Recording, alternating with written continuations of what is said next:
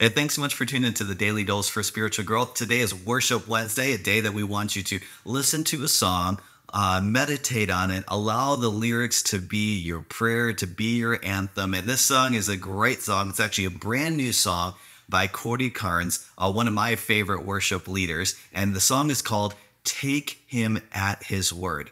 You know, with the world today, it's difficult to take people at their word because you've probably experienced people saying or promising you something and they falling short of their promise. Well, praise God when it comes to His word, when it comes to God. His promises are yes and amen. They are true. They will be fulfilled. And so let's take Him at His word today. Let that be your anthem and your encouragement today. May you experience His presence and hear His voice as you choose to worship Him today. Hey, thank you so much.